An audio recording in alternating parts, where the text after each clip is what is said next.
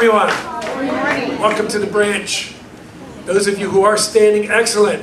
We're just going to go ahead and continue our worship time. So if you are able, would you stand with us as we sing a couple more songs of praise to our God. There you go.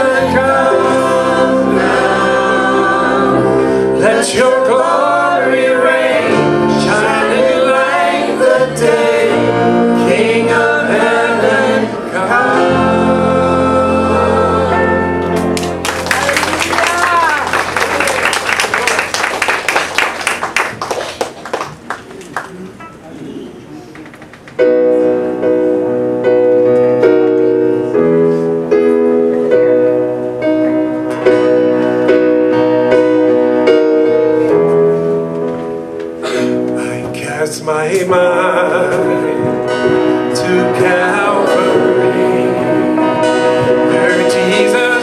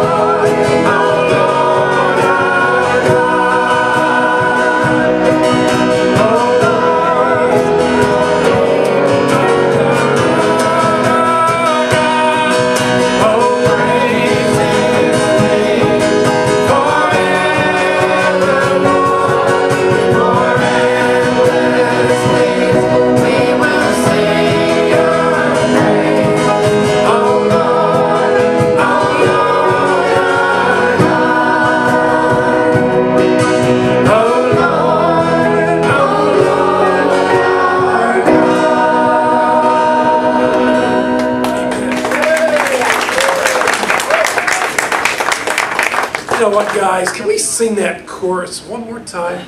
We'll just take, like, give me one chord. And just voices, all the voices in this room, all right? Let's just praise Him this morning. You ready? Amen. Oh, praise the name of the Lord our God. Oh, praise His name forevermore.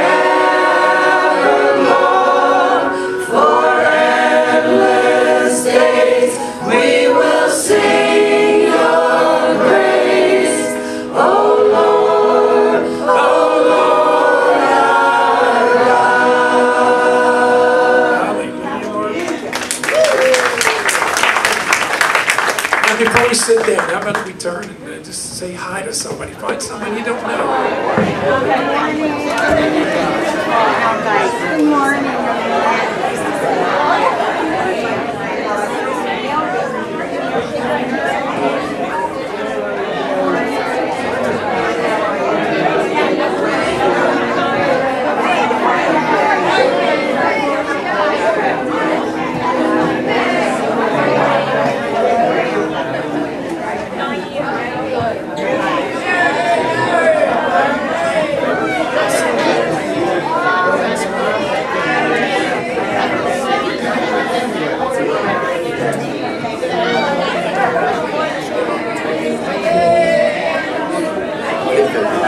Good morning, everybody. Everybody's out there praising Jesus, loving Jesus. Amen. You know, I just looked over here to my right, and I saw Greg sitting there, the far right, in January. He is going to be, his band is going to be featured here at Heavenly Perks. And I want to tell you what, they're good because they were here for Darley Green today. There's people here from Darley Green today, and you heard him play. And they were great, and we loved it. It's a wonderful day. And speaking of Heavenly Perks Cafe, that's this Saturday night. Normally we don't have Perks in the summertime, like July and August, but we're having it this year at 4 o'clock to 6 o'clock on the patio. We have a band coming somewhere in between. Everything in between. I asked them, I heard them singing over in Hebrews, and I asked them what their name meant. Nobody could tell me, so I didn't ask them anymore. But this is what I know, they're very good. So you want to come out. I will not be here. I have some family business in Lancaster County that night, but my wife Denise is going to be here, and she's going to be opening and having the prayer and doing all of that instead of me being here. So I want to thank Denise for doing that, but it's going to be a good time. This Saturday night, none threatening, invite people out, come to Heavenly Perks Cafe. The food, all the food's going to be free. You mean hamburgers and everything's going to be free. And free music. And free fun. Yeah, you're going to come and have fun. Ain't going to cost you nothing. So I want to invite you out, invite your friends, bring your lawn chairs. We're going to have a wonderful time here in the patio this Saturday night from 4 o'clock to 6 o'clock. I do want to pray for a woman by the name of Mrs. Lober. Mrs. Lober is, her brother's is Pete Clark, and my wife Denise works for Lawyers Downtown, and he's one of the attorneys there, and he's praying for his sister. His sister's my age. She had a heart transplant, and what I find really remarkable is that he asked us. He came to us and said, "Would you pray for my sister?" Now, folks, that's something. When you do that, you put yourself out there and say, "Would you pray for my sister?" And so we are Mrs. Lober. And we also want to pray for the situation down in Charlottesville, Virginia. Now, Denise's daughter and son-in-law, son and daughter-in-law live there. And it's a beautiful city. I was there. I did their wedding down there in Charlottesville. And it's a beautiful area. There's a beautiful United Methodist Church there. And there's a family downstairs where their son lives a mile away from all this commotion and things. So think about it, pray about it, and just remember that that our prayers do make a difference, and we want to pray for that. couple of weeks ago, I received this letter from someone, and I think it's so cool I need to share it with you. And what it is, they were here a day that we announced about money, about coming into the summertime when attendance is usually down and giving is usually down. And we made an announcement about that. And there was a visitor here that day. I can't give you her name.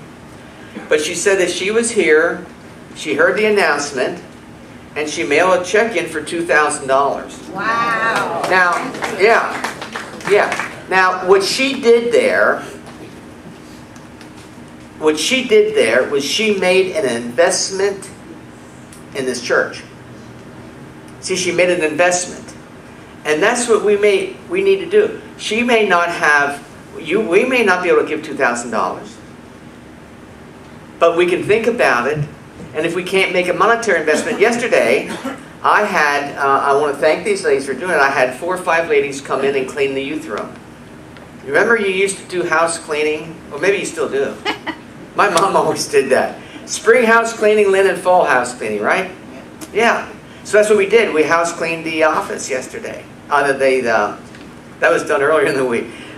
But they house cleaned the youth room. It looks like $1 million in there. If you've never seen $1 million, go in there and take a look. It's there. Also, we are looking to have a bus ministry here. We're looking to buy a bus, but before we do, we need to know if people are in this with us. So if you're interested in a bus ministry here, or if you say you'd like to help with that, anyway, driving the bus, you don't need a special license for this bus. But you may want to come out, you may want to be part of it. If you are, let me know. I have already people signing up for it. But we want to see the needs. I had a woman this morning, she said her need is, she's legally blind and she can't get to church here. Somebody has to always bring her. If we had a bus, we'd pick her up. So think about these things and pray about them. And this is something else. I'm a needy person today. Now, I'm a needy person every day. You can ask Mrs. Hornberger if I'm is Pastor John a needy person? Yes. Here's what else I need. For the last maybe 8 years, we've been having Thanksgiving dinners here. And Darl and Sandra have always done it. They're retired. They love to do it. They wanted to do it. We feed a couple hundred people here on Thanksgiving Day, and it's wonderful. Last year, a woman stepped up and did it. She needed a lot of help in order to do it, but she's moved away. So here's the situation that I'm in. Needy Pastor John. We need, if you're interested, to keep this ministry going, the Thanksgiving dinner, we need a group of about 25 people. I need a leader. I need somebody that say, Pastor John, I will lead this. I will do it. And we need at least a team of 25 people to work it out, because I'm telling you, it's a lot of work. It is not easy. I've been in it for the last 8 or 9 years. Then the day of the Thanksgiving dinner, we need about 40 or 50 people here. It's a big deal. It's a big job. And if God is laying anything on your heart, you come to me and say, Pastor John, you call Lynn in the office and say, Lynn, I want to talk to Pastor John about this. Do it. Because it's a need that we have here in the church. So think about that. And lastly, of the announcements, I received a letter from a young man that went down to our camp. And he said, I just wanted to say thank you and the church of the Atonement for giving me the opportunity to spend the week at Camp Atonement. I had the greatest time of my life there. The greatest time of his life was there. And I used to see him because I taught Bible study there. There was 4 children from our church there. Were any of you guys at camp? You were at camp and you were at camp, right? And you loved it, didn't you? It was a great time, right? Say yes, Pastor John. Yeah. And we had more. We had more earlier in the summer, and we had more this past week. We send a lot of children to camp, and I'm very, very happy. Don't we, Lynn? I'm very proud to say that because we're making an investment in their lives. and you're paying for it. And Camp Atonement is setting up a special deal that makes it much easier. So I want to thank the congregation for doing this. And God is really moving in this congregation. I'm telling you, do not discount that. You keep praying about it. Now, did anybody here did anybody here miss something in the band this morning? The drums. Who said that? Drums. Okay. Drums. The drummer needed a vacation. Drummer went on vacation. We all need vacations, right? But it was missed. When we have a team, a congregation, a group of people, if there's somebody not there, it's not the same sound. It's not the same.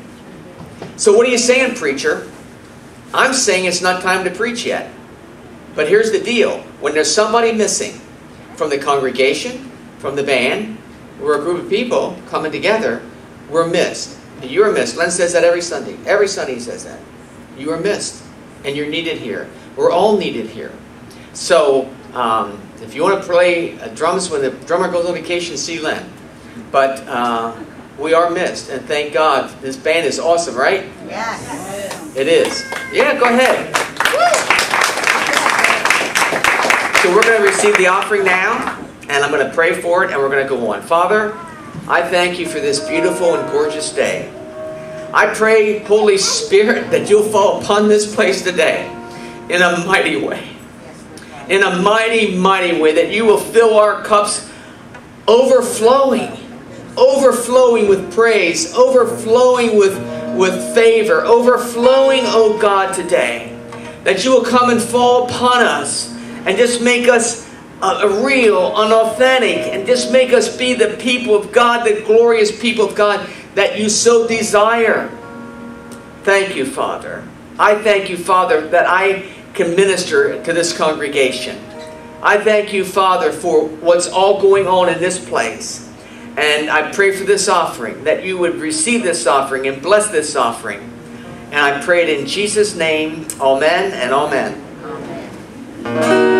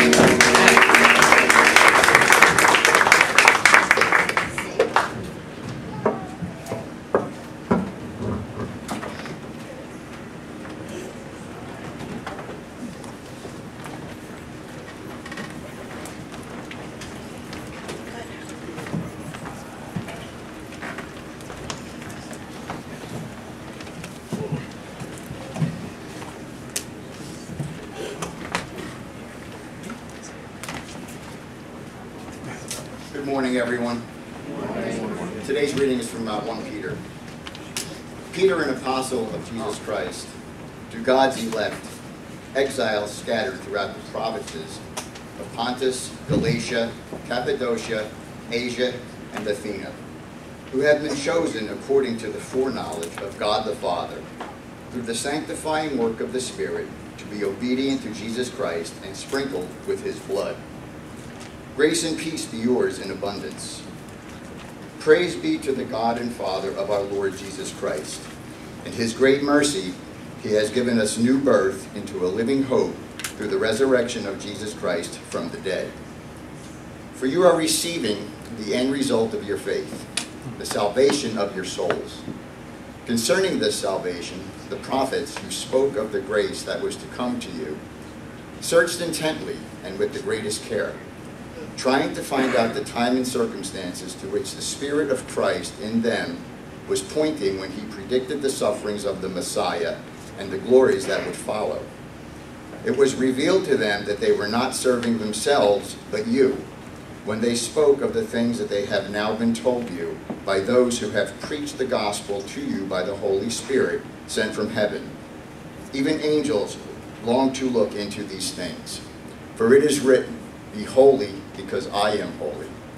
This is God's word for God's people. Thanks be to God.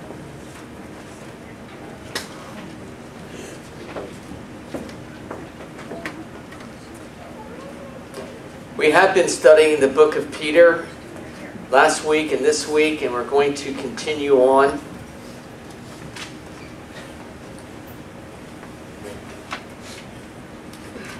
When I preach sermons or teach classes and things, I tell the people that if we don't quite understand what our lesson's about today, we need to go sometimes to the previous chapter and read some of the verses at the end of that chapter. It's going to make us more aware of where we are.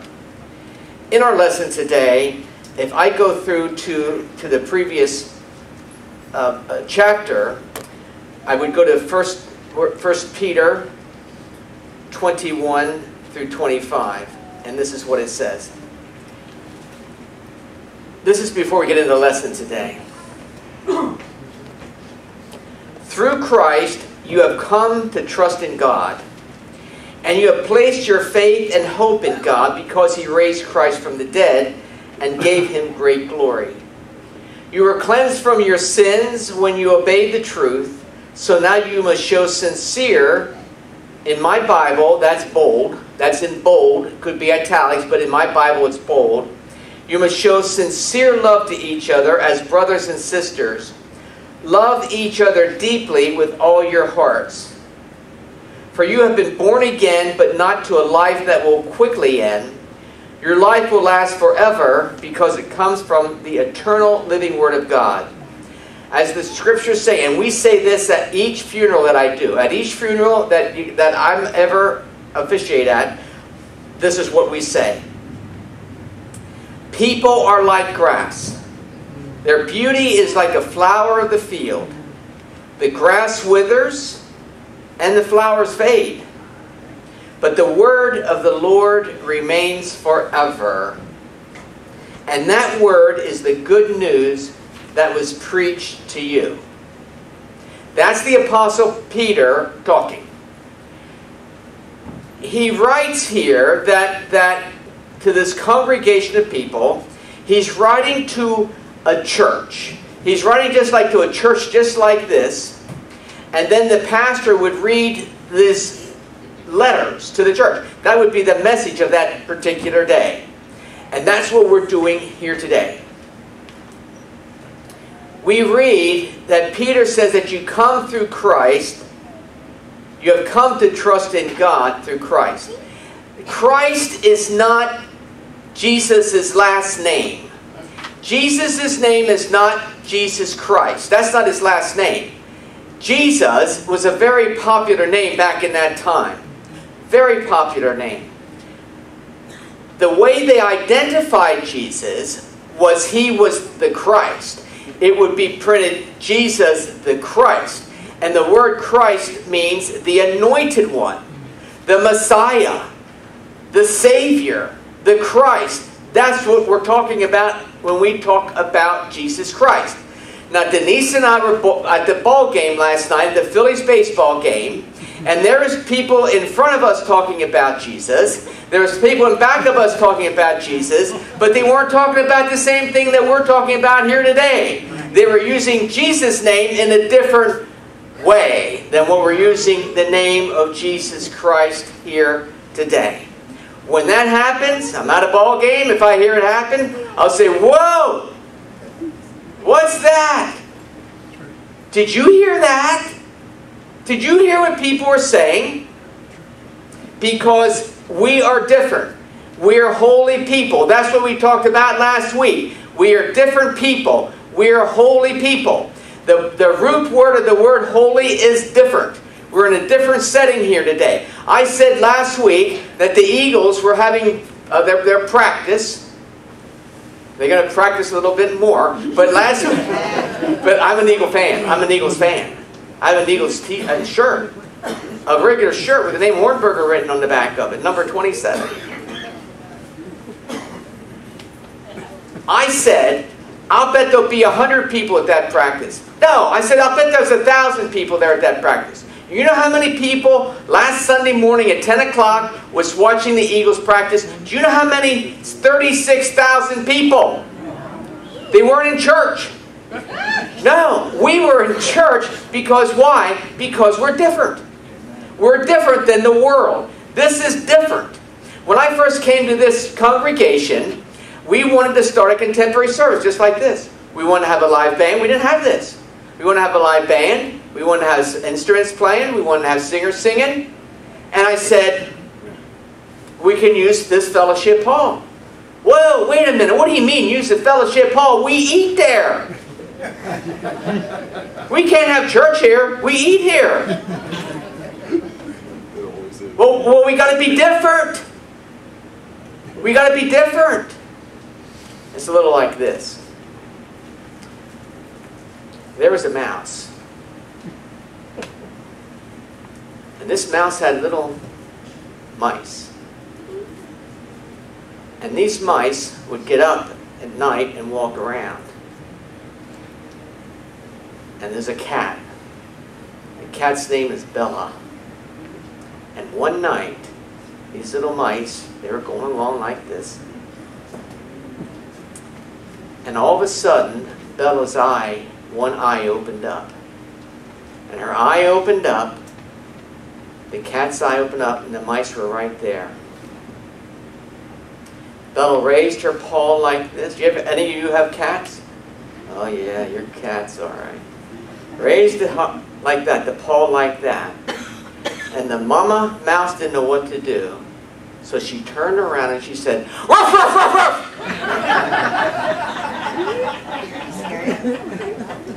Bella jumped, took off, ran down the hall, never to bother the mice again. Listen, sometimes in life we need to have a different voice, don't we? Yes, we do.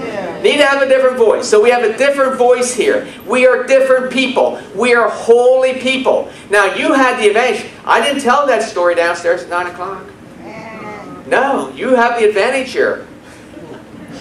Because I didn't do it. Because I forgot it. But we're different people. It says in this book of Peter, it says that we need to trust God. We need, look at your coins, look at your money. It says on there, in God we trust. It doesn't say in God we should trust. It doesn't say in God we may trust. It says in God we trust.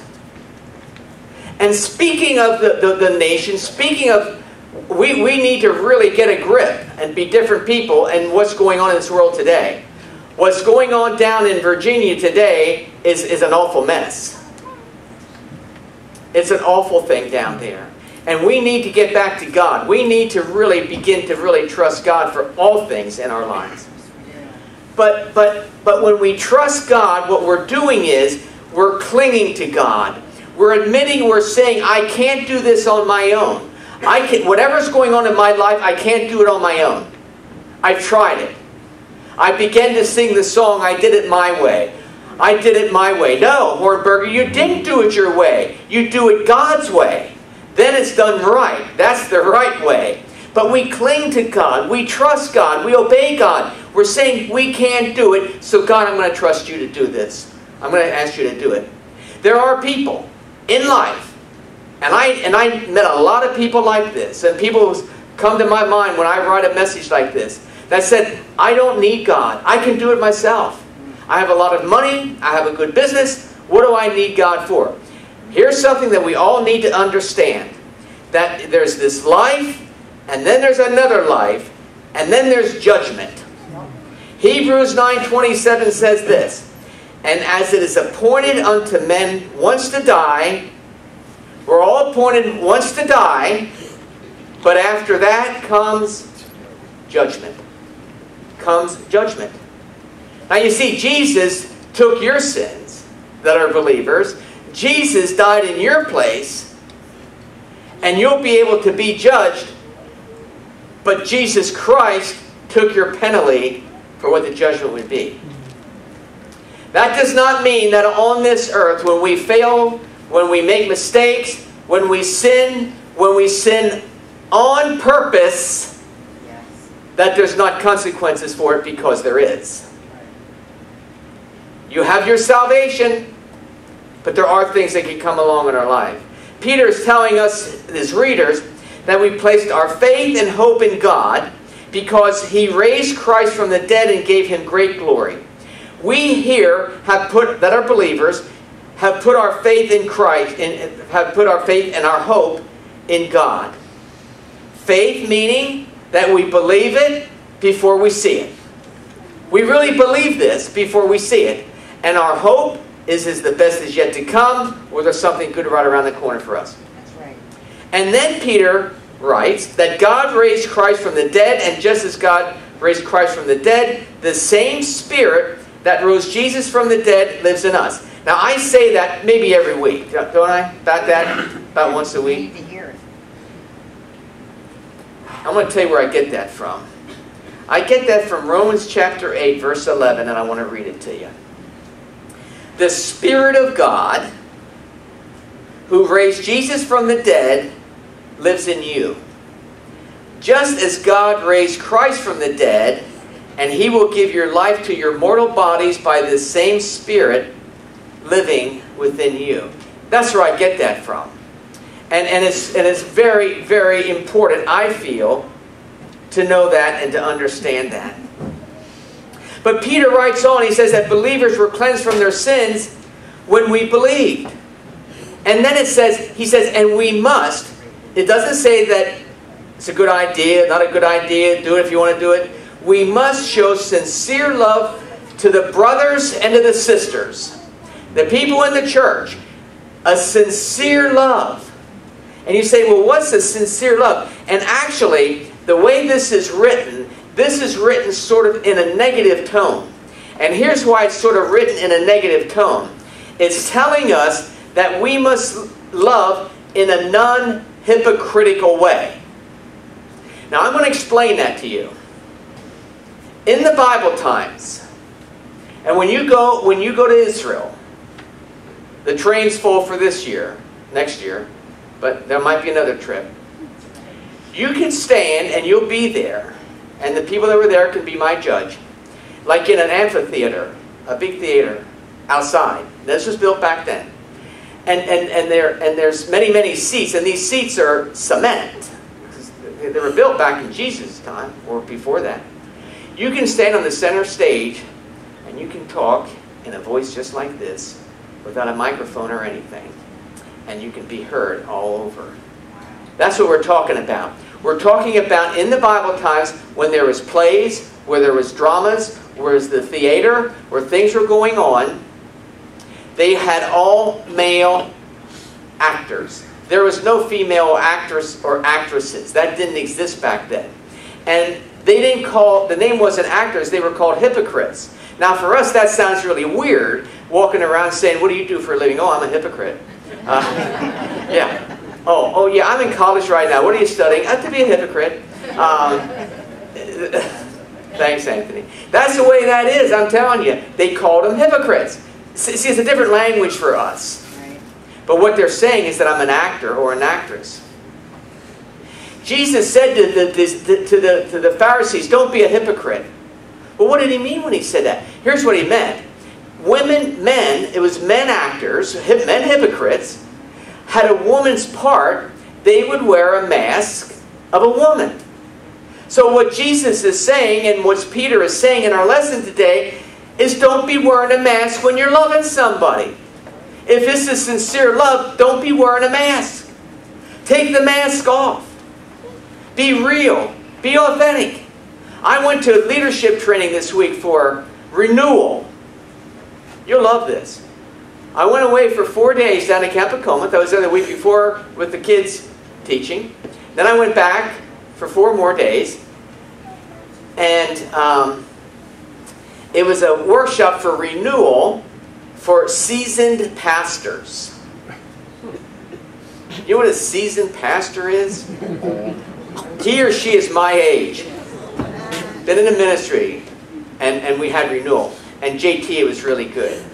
It really was great, I'm telling you.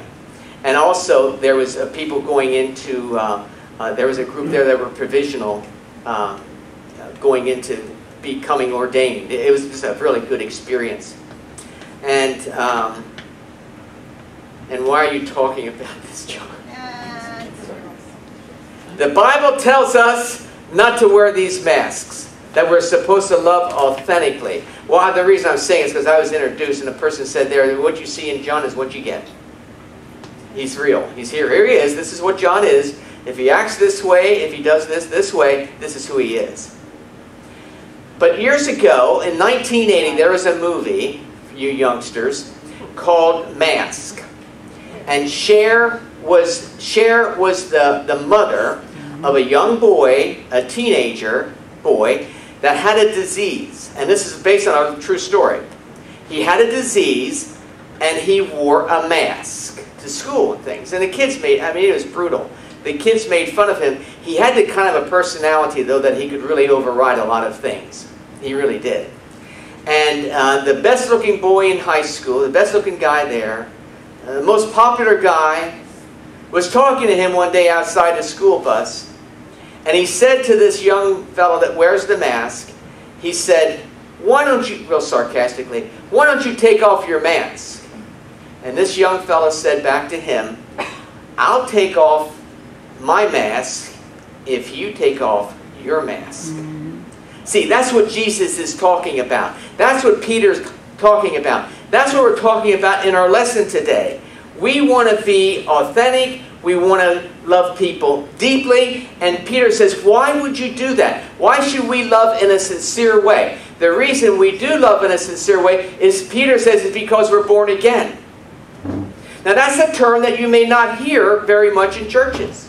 You might not hear that in church or services that you go to, that we're born again, that we're born anew, that we're born from above. We are born again. The Bible tells us in the Old Testament, way back in the Old Testament, that once we had hearts of stone, and when Christ came into our lives and changed us, He gave us a heart of flesh. We are different people. Therefore, if any man or any woman be in Christ, they're a new creation. Old things are passed away. Yes. Behold, all things are become new. You're a new creation. You're a new person. You're not who you were before. When you went before Jesus Christ and asked Christ to forgive us for our sins, and we claim what was done on the cross was a victory, and you go before God and you ask for forgiveness for your sins, you will receive forgiveness. It doesn't mean that we won't have regrets. I have many regrets. I have many things that come to my mind. I have many things that surface in my mind. And I wish they weren't there, but they're there. They're still there, even though I have a new heart. Now we're going to go to our lesson. We have 7 minutes to go into the lesson. My mom's looking down at me and saying, John, I told you never to drink water from a congregation unless you have enough water for everybody.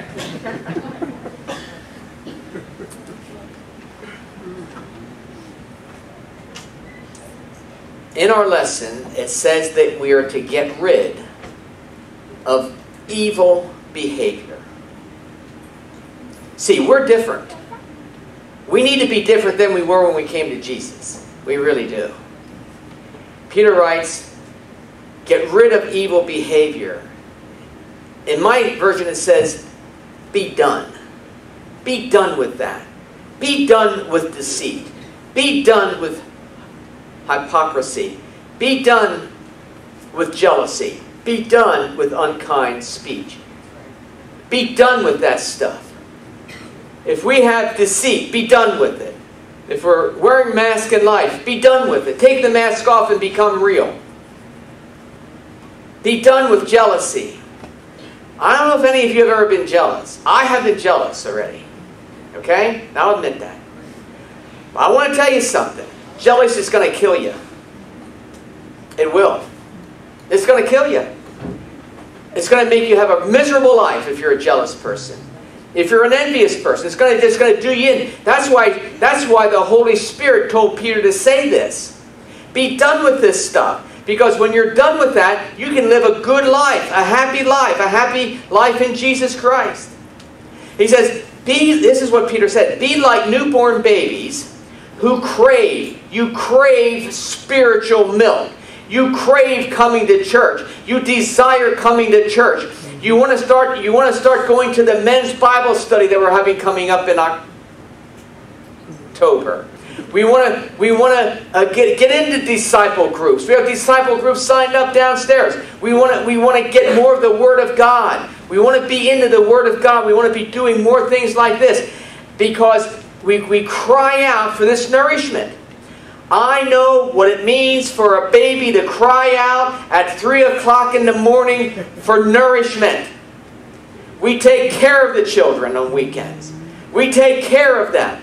When little Junior wakes up, I don't know what he's thinking, but he's thinking there's something wrong with my little tummy. My little tummy needs something. I crave something. And what I'm craving right now, Meemaw, is a changed diaper and a warm bottle of milk, and I'll be satisfied. In our lesson, we're saying we need to have this milk. And God will get us on to other food. Get us on to baby food. And then get us on to other food that we can eat and digest. But for now, we need to have milk. And we're to cry out. Cry equals praying.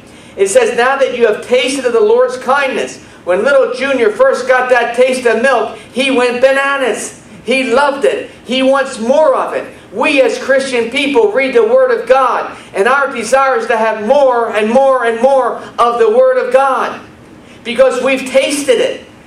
In the Psalms 34:8 it says this, O taste and see that the Lord is good.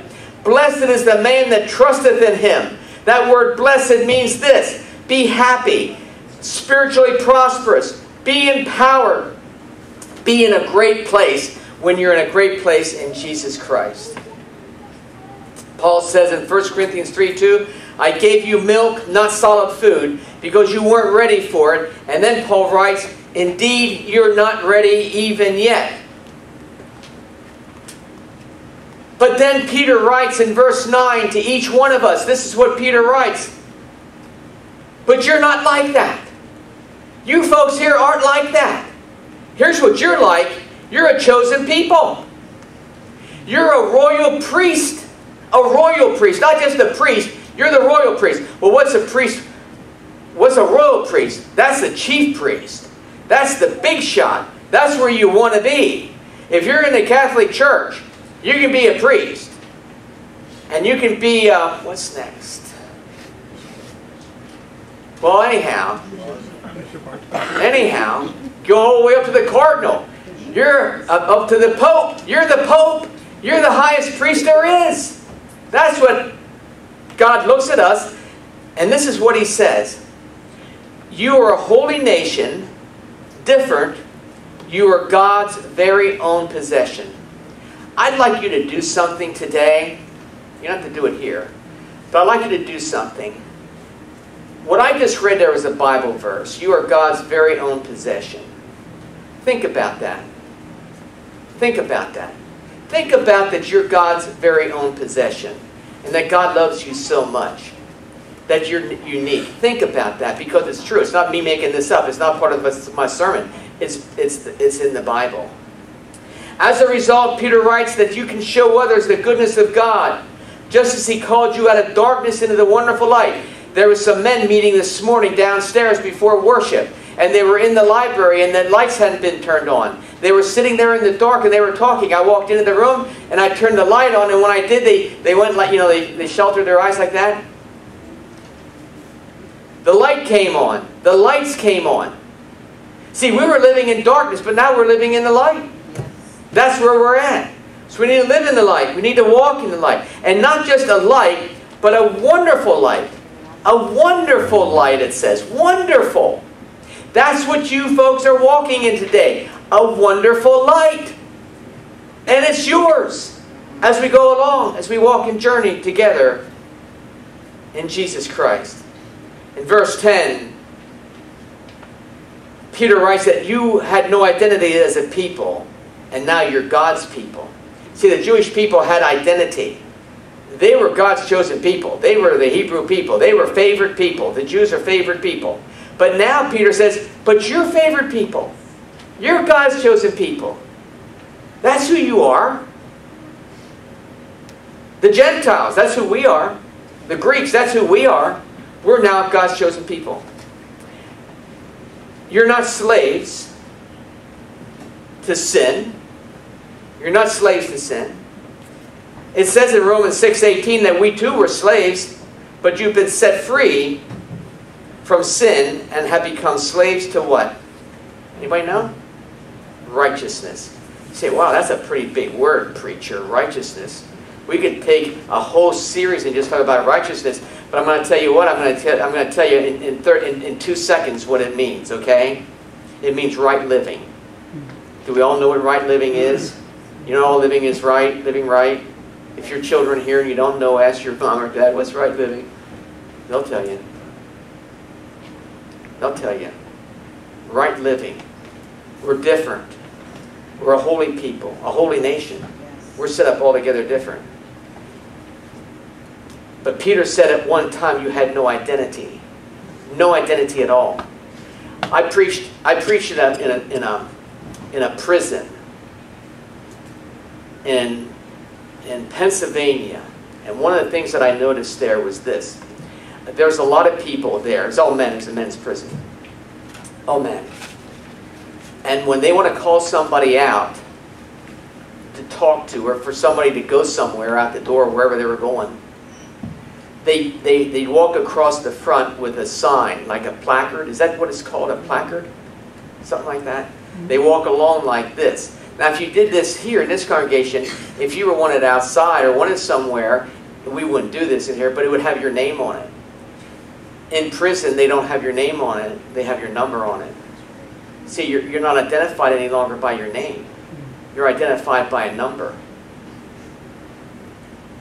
By now you know that my grandson is in prison. 2 to 4 years. And when he writes to me, above his name,